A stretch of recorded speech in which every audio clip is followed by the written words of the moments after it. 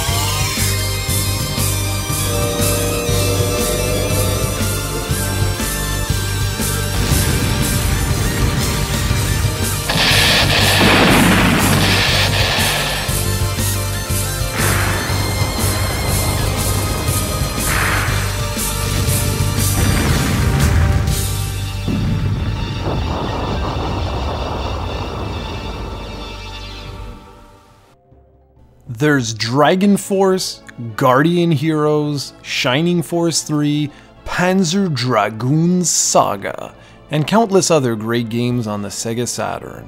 But there always has to be one game that stands above the rest. And for me, that game is Shining the Holy Ark. I've spoken about this game countless times over the years, and now it is finally time to review this bad boy. While there are other games on the system that are better in terms of graphics or gameplay or originality or audio or whatever, this one game is the defining game on the SEGA Saturn for my gaming tastes. I can't tell you how fantastic this game is. You just have to play it for yourself and experience it. In a nutshell, it's the follow-up to Shining in the Darkness on the Sega Genesis, except it does everything better. It was released in the summer of 1997 and was developed by Sonic Software Planning, better known today as Camelot Software, the makers of Golden Sun and Mario Golf and Tennis series. Before their time with Nintendo, they were a powerhouse RPG developer that was directly responsible for the Shining and Shining Force series. It makes me incredibly sad to see that Camelot no longer makes role-playing games because they were just so damn good at it. So what's this game all about? Well, it's a first-person dungeon-crawling RPG. It has countless RPG tropes, but also features many now common features, such as an extremely detailed map. It plays out like any other RPG, where you visit towns to upgrade your gear and progress the story, move to a dungeon, and eventually take on boss characters. There are quite a few different party members that can accompany you on your journey, and there's one extremely unique element that really separates this game from the rest of the pack: pixies. In this video, you'll notice that I'm constantly going to dead ends and checking the area all over the place. Occasionally you'll see that I'll locate all manner of items and these little creatures known as pixies. Pixies are really useful side characters that you partially control. There are several different types of pixies you can find: succubuses, leprechauns, fairies, and more. Notice how when I get attacked, the enemies will appear from either the left side of the screen, the right side of the screen, the top, bottom, or directly in front of me.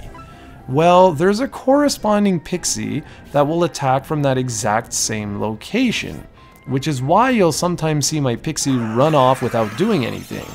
All that means is that I didn't select the correct pixie to attack the enemy that is about to attack me. What's nice about the pixies is that they do a first strike on every enemy on the screen except for boss characters.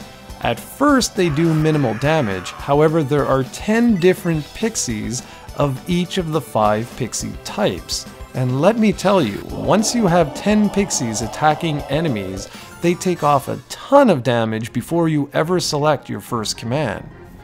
This is an outstanding mini-game of sorts, as it keeps you on your toes, unlike other RPGs at the time that had random encounters where you're just waiting to get attacked. This one made you really focus. The environments and villages all have their own distinct flavor or tone. Everything looks unique, and yet it all fits together perfectly. The audiovisual presentation as a whole is classic Camelot, or Sonic software planning.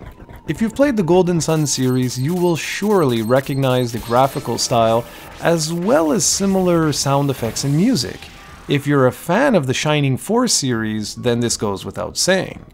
Camelot always had a fantastic art style, and Shining the Holy Ark oozes that style in every aspect of the game. The enemy designs in particular are just great. And yes, there are a few frame rate drops every now and then, but for the most part the game runs remarkably well. For a first-person 3D game mixed with sprites, I was always impressed by just how well the game ran. The special magical attacks also look great. And speaking of attacks, the core gameplay is classic traditional RPG goodness, where you can attack, defend, use magic attacks, etc. New spells are introduced as you level up, but thanks to the pixies, the more you use them, the more golden experience they'll steal at the end of the battle, which is just fantastic. Once you're out and about in villages, forests, and mountainsides, there's an overworld map system where you simply select where you would like to go next and off you go. There's no direct overworld that links everything together that you explore. It's more tied together through this large map, and that's okay, as all of the connecting areas are really interesting. You'll notice I haven't touched on the storyline at all, and that's because for the most part it's typical JRPG fare. You play as a mercenary who's on a mission to stop a particular bad guy, when he's suddenly pulled into a much more important conflict that will impact the whole world. There's a lot of different plot twists in this one, including backstabbing, and a few other surprise elements that naturally I won't spoil for you. Needless to say, the story's interesting, it's just a little bit cliched today. And I said earlier that this is my favorite SEGA Saturn game, and the reason for that is because it was the perfect game released at the perfect time. By mid-1997, or the summer of 1997, the Saturn was already getting outshined by the PlayStation and the Nintendo 64.